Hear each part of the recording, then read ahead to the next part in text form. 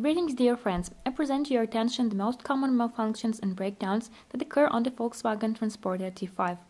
I would love to say that the Transporter transmission is as reliable as anything else, but unfortunately the high load and high mileage clearly prove that the manual transmission of good series is not at all infinite, and the splines and CV joints can wear out, and the automatic transmission also has its limit.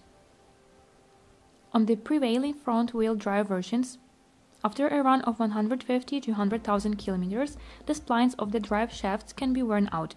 Basically, the intermediate shaft suffers, more precisely, its internal splines connecting it to a small shaft of the box, and the splines of the small shaft, in common parlance, pig. Shaft pump, unsuccessful boot, corrosion, accumulation of a gap in this unit, and high torque over time knock the splines down almost the entire length. Correct repair is carried out with the replacement of the range shaft assembly and the gearbox shaft. Unfortunately, there are other options for restoring the unit.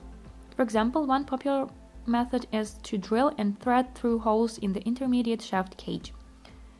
The shaft of the box, clamped in this way, can travel several tens of thousands of kilometers, which is quite enough to have time to sell the car.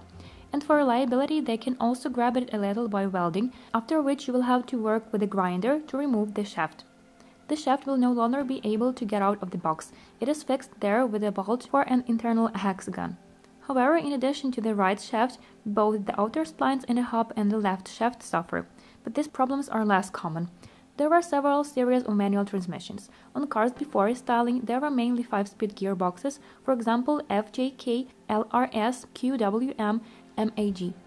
After 2009, they staged mostly 6 steps, for example JWB, KPE. The complete list of designations for MCP modifications is large and consists of more than 50 codes, but the differences between them are minimal. 5-speed gearboxes, which were installed mainly with low-power motors, have several vulnerabilities. Over time, the rear bearing of the input shaft fails, damaging the seat in the housing and contaminating the box with wear products. The differential is also at risk. It grabs the satellites, which is why the shaft, breaking the body, comes out of it. You can also break the reverse gears, so you should not sharply reverse on the T5. Another major problem for T5 owners was the dual-mass flywheels. After a run of 200–300,000 kilometers, it starts knocking, and if you handle the clutch carelessly, you can break its body. Along the way, the debris will smash the gearbox housing and starter. It will not work to weld it, but you can put a flywheel from T4 and a clutch with a damper, but then you should not abuse the movement on the highway at speeds less than 1500. When buying a flywheel, you need to listen and also check it for oil leaks.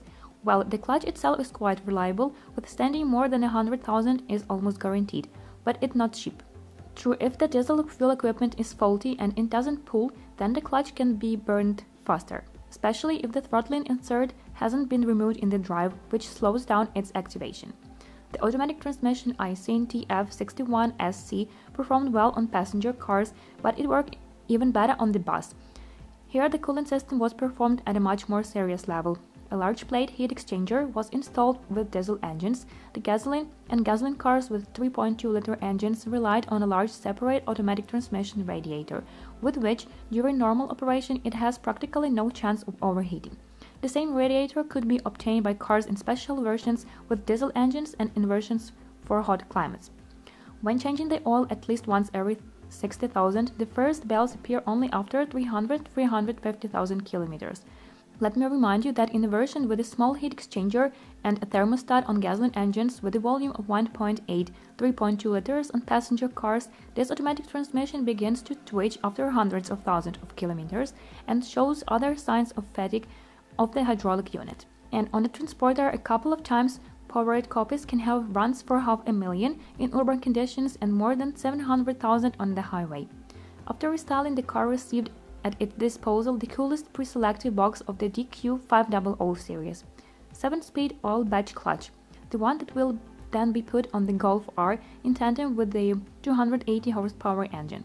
Now this robot is offered on weaker motors, since its resource is much higher than that of the related DQ250. The DQ500 was created in 2009, taking into account the mistakes of the DQ250, and even on the first T5 and the T5 became the first car with this box, it didn't cause total troubles, so you should not be afraid of them. But to reduce the likelihood of failures, it is advisable to attend to the firmware update. frequent oil and filter changes, and periodic flushing of the mechatronics filters. The box is very expensive to repair. Fortunately, the mechatronic is now repayable, and they have already learned how to restore the mechanical part.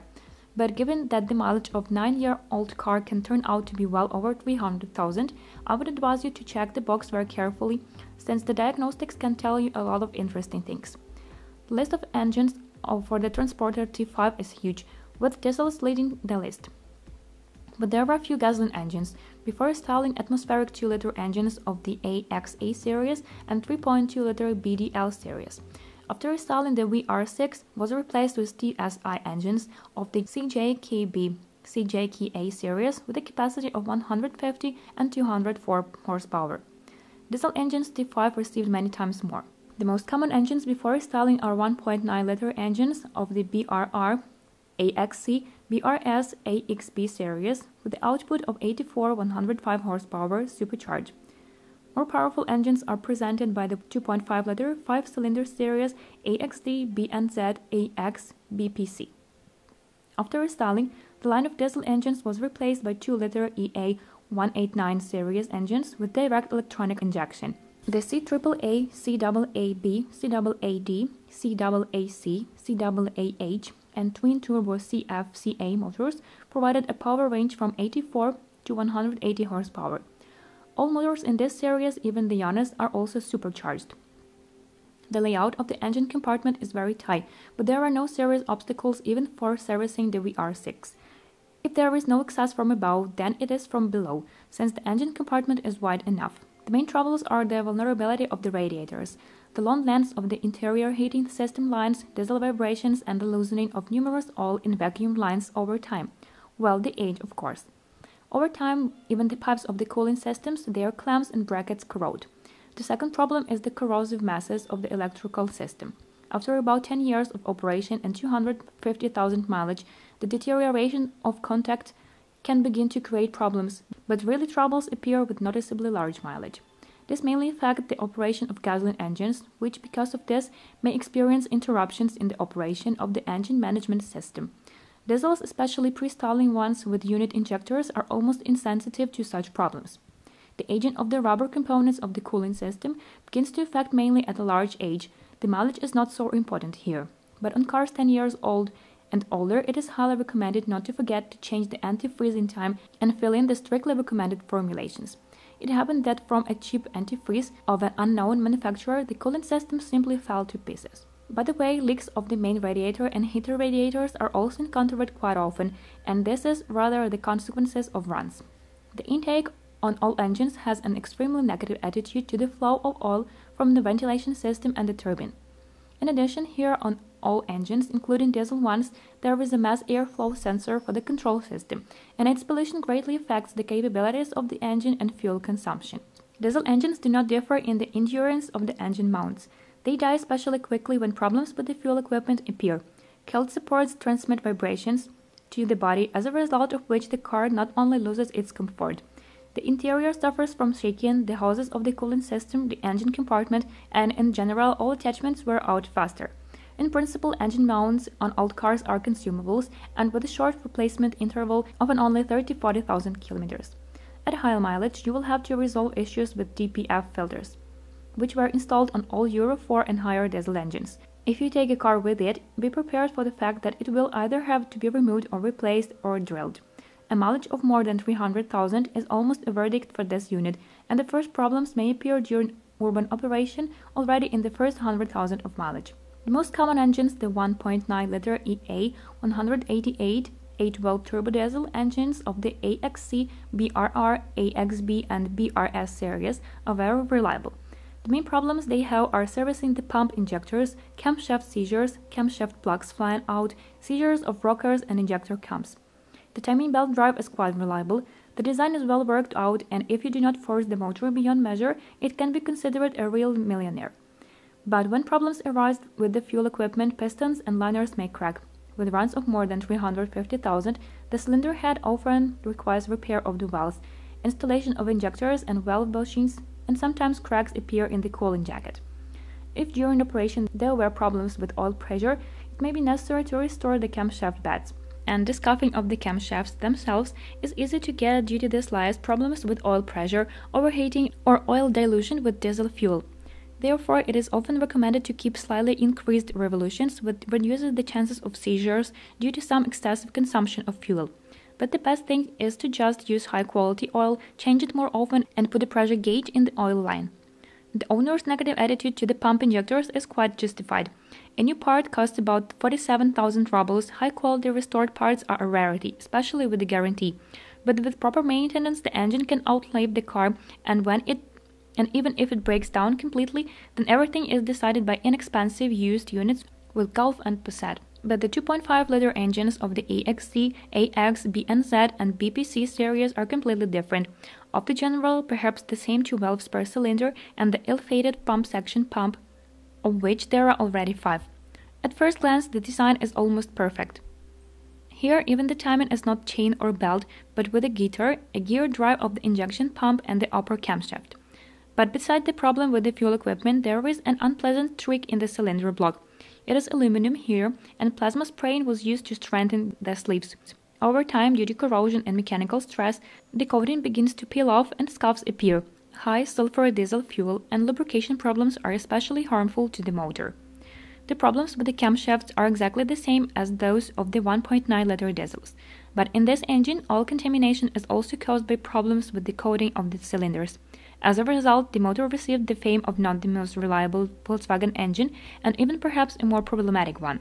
However, many motors have traveled more than 500,000 kilometers and haven't yet collapsed. So here, how lucky? Well, if you are not lucky, you will have to put cast iron liners or look for a cylinder block in unused ones. Usually they are installed from the first generation pre-styling Touareg, which as a rule have lower mileage and better service. Another feature of the motor is the increased noise due to the applied timing drive scheme. Gears begin to hum with age, and since it is difficult to ensure factory setting accuracy, repairs are usually useless. After running from 350,000, the owners just gradually get used to the fact that the engine is not only diesel but also has its own characteristic sound. The EA189 family engines are based on the same engine block as the 1.9-liter engines, but they have a new cylinder head and a different injection system. And as a result, there are no problems with the lubrication and with pump nozzles. True, DPF filters are already installed here for all motors without exception, but this is not too scary. The main problems of the engine are typical diesel ones. The injection pump here is not eternal but maintainable. The injectors are reliable, but the intake of EGR are contaminated. The turbines on these engines are well loaded and therefore fail more often than on older diesel engines. And their cost is higher. On the most powerful versions, they have variable geometry, and the most powerful versions of the motor has 2 turbines. But in general, this is an amazing case when the new motor is more reliable than the old ones. Do not confuse this engine with a 2-liter diesel engine with PD unit injectors, which were not installed on the Transporter. There, the cylinder head was cracking and the pistons were burning. Only the second-generation EA189 engines with electromagnetic injectors without intake flaps were installed on the Transporter. Of the serious problems, only the oil pump drive on early cars. But considering the mileage of engines on the Transporter, the chances of finding a car with a non-upgraded unit are 0. The main enemy of motors is chip tuning. Unsuccessfully chipped engines tend to crack pistons due to excess EGT, exhaust gas temperature, and turbines. When tuning younger versions, seriously lose their resource. Overall, this is the most reliable engine for this car, and the chances of finding one with moderate mileage are the highest. On this information about the problems of Volkswagen Transporter T5 is exhausted. If you know more or do not agree with what you heard, I'm waiting for you in the comments.